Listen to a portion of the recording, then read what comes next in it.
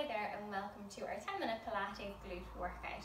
In this sequence we're going to work on strengthening of all the gluteal muscles and also on stability around the core and around the pelvis. So we're going to start off lying on our backs for a little warm up. We're going to take a moment just to get ourselves down. You can pop your head on the floor, make sure there's nothing underneath your head or your neck. We're going to start with our knees bent and our feet flat on the mat. Just ensure that your legs are hip distance apart and your hips, your knees, your ankles are all in line. We'll start then with a really gentle warm up for our lower backs and all the muscles around the waist. We're going to start by bringing the pelvic bones forwards and downwards, bringing our pelvis into an anterior tilt. And then as we exhale, we'll go in the opposite direction, imprinting that lower back into the mat in a posterior tilt. Let's do this a couple of times. So we'll move forwards and downwards with the pelvic bone, and then exhale out through the mouth, coming all the way back. Keeping the knees nice and steady so we don't want any wobble across the legs as we move forwards and then all the way backwards. Again, keeping your head, your neck, your collarbones, everything nice and relaxed through the upper body. We'll aim for one more tilt forward or an anterior direction, and then we'll come all the way backwards into imprint. From here then, let's start to exhale out through the mouth, and we want to lift the sit bones off the mat first, then lift your lower back, the mid back, and we're getting all the way up into shoulder bridge. As you exhale then, we're going to lower down bone by bone by bone, all the way back down to the starting point. Let's repeat this a couple of times to help warm up through the spine and across the pelvis. We're healing up vertebrae by vertebrae. At the top, inhale, and as you exhale, we'll lower back down again. As you're lifting and lowering, we're trying to make sure that our knees are not wobbling and the pelvis is staying completely level. So you want the right and the left side of your pelvis to stay level. Have a little look down at it if you like, and lower back down.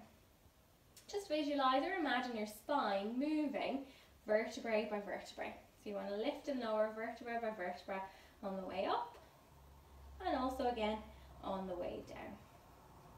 To challenge your stability a little bit more here, so to challenge that balance a little bit more here as we warm up, you can take your hands into the air, which might make you feel a little more wobbly as you lift and lower, so you need to work a little harder to control it. Let's do one more, making sure the feet are flat, the knees are bent. We're going to stay up this time, ensuring that the chest is relaxed, the hips are level, and let's lower both hips down, hover over the mat, exhale, push back up, lower down, hover, exhale, push, down and up. Let's move a little faster, down and up, down and up. Probably starting to feel it now, working through your glutes and through your hamstrings as we push right back up here into hip extension. Really working through the glute max muscles and the hamstrings, lifting up and drop. As you're pushing back up again, try and think about drawing your sit bones together and just helping those glutes to engage a little bit more. They're going to work anyway. Pushing down and up. Let's go for two more. You can keep your hands up for that extra challenge around the waist and on our pelvic stability, or put your hands back down. When we're up, let's stay up. Again, have a look. Two sides of your pelvis level. We're going to dip one side down, just one side, and then push back up. Let's go with the other side. Dip down and push back up. Continuing. Down and up, down and up. A big thing to watch out for here is what's happening with your knees. So as you lower on one side, try and keep your knees where they are. So we don't want to lower and sort of have this happening. We want to lower and just keep the knee where it is. And that will really help you to fire through all of those muscles through the glutes and the hamstrings. And they're going to work anyway as we extend the hips. Let's exhale, push. Down, exhale, push, keeping the neck, the chest, the ribs really relaxed. Let's go for 3 and lift, 2 and lift, last one and lift, and we'll lower all the way back down. Lovely. So we should be nice and warmed up now through all those muscle groups and across the core. Let's get ready then. We're going to turn onto our side and we're going to come up onto our elbow then. So we'll get our elbow under our shoulder. We'll lift the rib cage up away from the mat. So you want to lift your waist away from the mat. And then we want to have our feet together, our knees together, and our hips are stacked. Take your free hand here up onto the top hip We just want to make sure that we stay level here all the time. We're going to start by inhaling to prepare. And on our exhale, let's lift the top leg up and drop. Lift and drop. So we're into our clam at level 1. So now we're going to work into some of the gluteal muscles that abduct the hip. So in particular the glute med muscle here at the side of the hip, and also just working into these hip abductor muscles in general here. You're lifting the waist away from the mat. So that's going to take us into working a little bit on our stability. Again, like lying down, we were trying not to wobble. But now you're working a little bit more here through the core, through the waist, just to keep us in this lovely posture. Lift and drop, lift and drop, lift and drop. Exhale, inhale.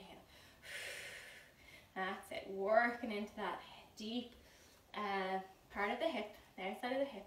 Let's lift and drop, lift and drop. It's kind of an endurance exercise, this one as well. So you can do a good couple of reps here until you feel the area getting fatigued. Let's go for 3 and 2 and 1. Well done. Staying in this position for that extra challenge through the core and waist. If you like, you can lie down, which I'll show you in a minute. Let's float the top leg up. We want to keep our knee bent. The hip is our lever, so keep your knee bent. We're going to come forward and then exhale to push back. Let's come forward and then exhale to push back. Working still through the waist, through the core to keep us stable here as you come forward and back. As I said, you can make this easier if you want. So if you want to take the challenge away from the core and waist a little bit, come down onto your side and do the exercise here, and it'll help you just to focus a bit more onto the hips. So we're inhaling and exhaling. And you can see I'm keeping my knee bent and my ankles still as well. So all of this is coming from here. Your hip is your lever. The hip joint is the lever. Trying to keep as stable as possible through the waist as best that you can. So forwards and backwards. Forwards and backwards. Let's go for 3 more. Forward and back. 2 more. Forward and back. 1 more. Forward and back. We're going to do another set, and we're going to make it a little more challenging. So we're going to lengthen our lever to make that a little bit more of a challenge, particularly around the waist. Let's start off in neutral here with the leg in line with the top hip, and we're going to inhale as we move forward, exhale as we move back. Inhale as we move forward, exhale as we move back. If you're a beginner, lie on your side like this and really focus, even though the hip is probably starting to burn a little bit and get quite fatigued. Focus on here, focus on your waist. Are you keeping those 2 hips level and stacked, or are you falling forwards and backwards? So try and work on that stability. If you're more intermediate, advanced level, then I would say definitely come back up onto that elbow for that extra bit of a core challenge. Forward and back. You should definitely be feeling it now. Forward and back. Let's do 1 more. Forward and back. And drop it down. Well done. Give those hip muscles a little bit of a stretch, a little bit of a shake out. Let's do all of that on the other side. So move yourself down your mat, swap to the other side, lie on the hip that you just worked, and we'll get ourselves into position. So elbow under the shoulder, feet together, knees together, hips are stacked. You're completely over on your side. We're lifting the waist away from the floor, lengthening through the head and neck, and off we go with our clam at level 1.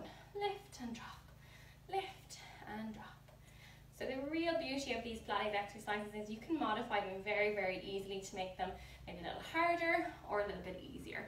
So again, to make it easier, lie down on your side and just take that challenge away from the arms and shoulders and a little bit away from the waist. Lift and drop, lift and drop. Add the breath.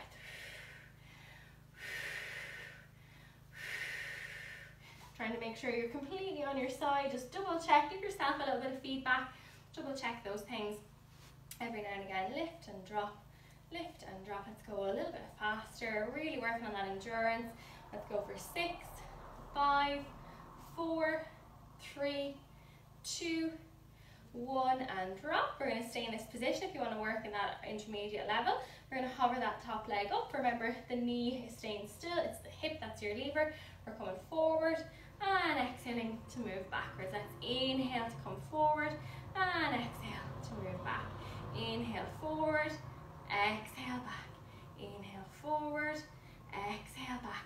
waist nice and stable, lifting the rib cage all the time away from the mat, forwards and backwards. Again, to make it more beginner level, we're like this, and you can even use your hand the way I have it on the mat here for balance. So if you feel you're really wobbly through the waist, pop that hand down, working on the endurance, forwards and backwards. Let's go for 3 more, forward and back, 2 more, forward and back, 1 more, forward and back. Then we'll lengthen that lever out, start with that leg completely in line with the top hip, and we're going to inhale to come forward, exhale to come back. Keep that control through the waist. Inhale forward, exhale back, inhale forward, exhale back. Lots of options. Lie completely flat like this, especially if you're a complete beginner. Let's come up like this if you want, if you're more of an improver, and if you're more intermediate, advanced level, let's get up onto that elbow, lifting the rib cage away from the floor. Let's go for 2 more. Inhale forward, exhale back. 1 more. Inhale forward, exhale back, and drop it down. We should definitely be feeling that. Make a little fist, give those muscles just a little bit of a recovery. Well done. And we'll finish our glute sequence off with a stretch. If you do want to work a little bit harder, make this a little bit longer, then go back and do it again. Maybe do 2 or 3 sets of all of those exercises on each side. If not, let's finish with our glute, our deep sort of buttock stretch. We'll come on to all fours, taking your hand out in front. Let's bring the right knee in front. We're going to cross the right foot over. You can bring it up nice and high, and sometimes that might be enough of a stretch. Just ensure that the 2 sides of your pelvis are level, and you'll really feel that stretch. So we don't want the pelvis to rotate like this. Keep the pelvis level and you'll feel it a lot more. And then for some people, they like to stretch right out and come down onto the forearm. So whichever you prefer, and you'll get that nice deep buttock stretch. Making sure that you do this when you're well warmed up at the end of a workout or at the end of a walk or a jog. You can hold it for about 30 seconds and do 3 on each side.